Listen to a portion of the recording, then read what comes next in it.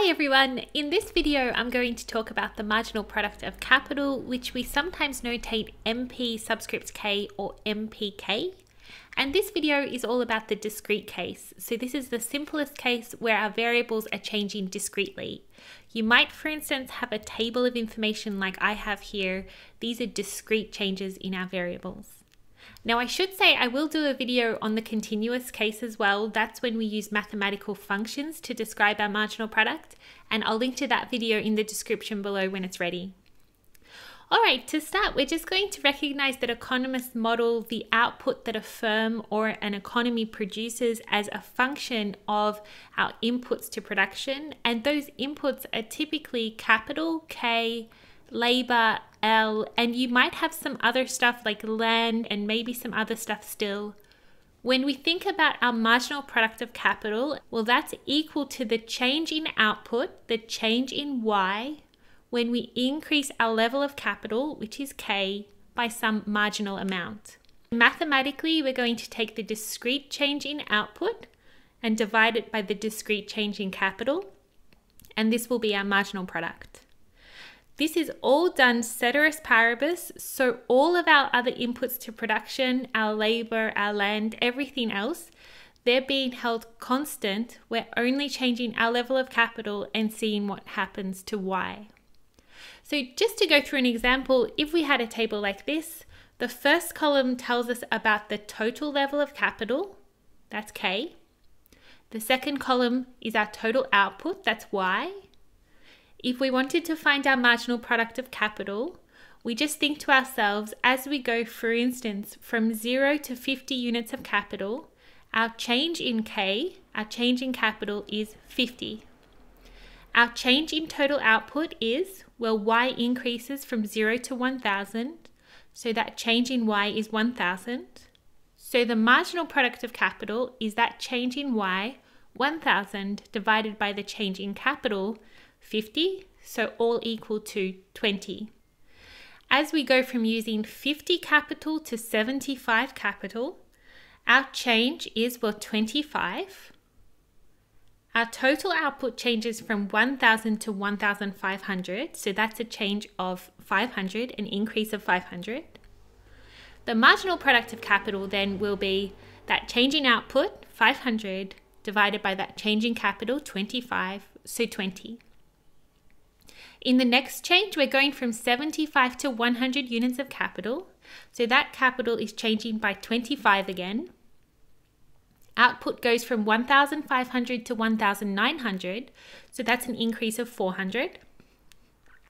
Our marginal product of capital then is 400 divided by 25, so equal to 16.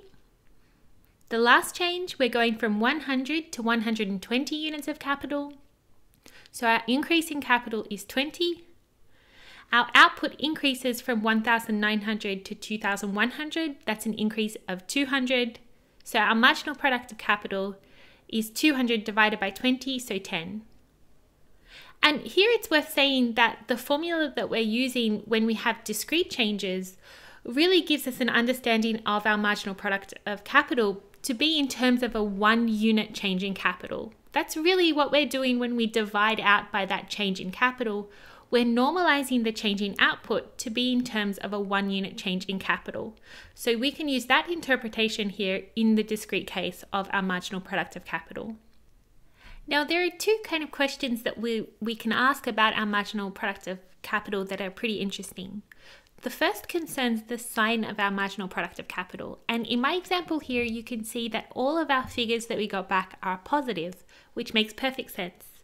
The positive nature of our marginal product of capital means that as we increase capital, we're getting more output. Output is increasing. And that's a fairly natural understanding of how things work in real life. As we increase capital, our output increases. And that's really the expected sign of our marginal product of capital. If we had a negative number for our marginal product of capital, this would mean as we're increasing our capital, our total output is decreasing.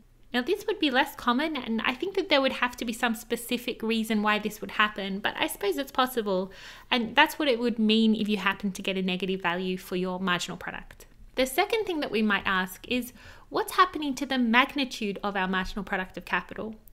And what we're looking for here in particular is, in the case that our marginal product is positive, which is the expected case, we're going to check if those magnitudes are getting smaller and smaller. This means we have something called diminishing marginal product. Now, in our example here, initially our marginal product of capital was actually constant. We got 20 and 20. So across these levels of capital, on average, as we're increasing capital, we get an increase of output of 20 per unit of capital that we add.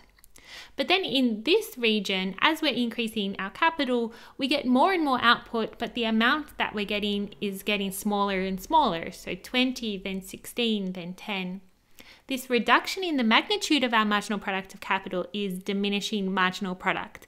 Now, I won't go through it here, but diminishing marginal product is a feature that's quite important in many economic models. So it's a good thing to know how to isolate it and how to see it in our examples. So that's finding our marginal product in the discrete case and seeing diminishing marginal product as well. Now, before I finish the video, I will just lastly remind you again that when we're thinking about marginal product, none of our other inputs to production are changing as we're increasing capital. And this is important because it's this that distinguishes the concept of marginal product from the concept of returns to scale.